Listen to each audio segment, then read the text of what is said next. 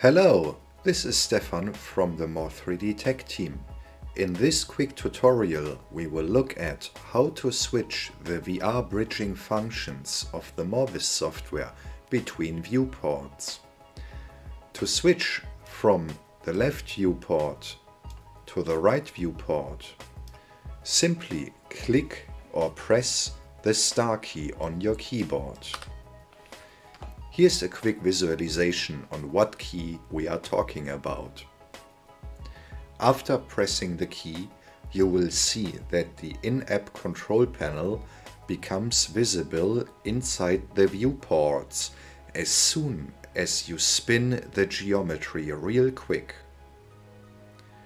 To now actually switch to the right-hand viewport, I will use the arrow keys of my keyboard to firstly select the selected window number field.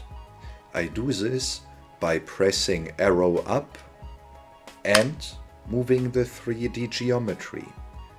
It is required to move the 3D geometry or play an animation for technical reasons.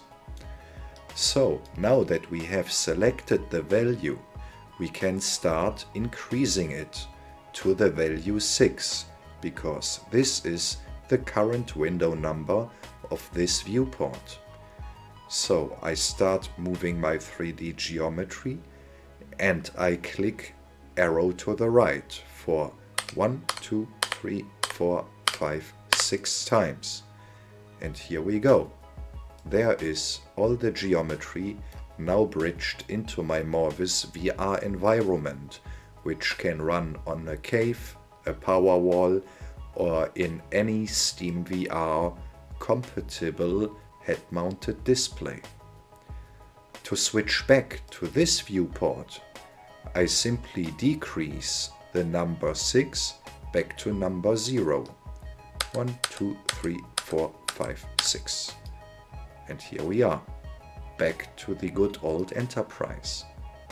Thank you so much for watching. I hope this tutorial helped.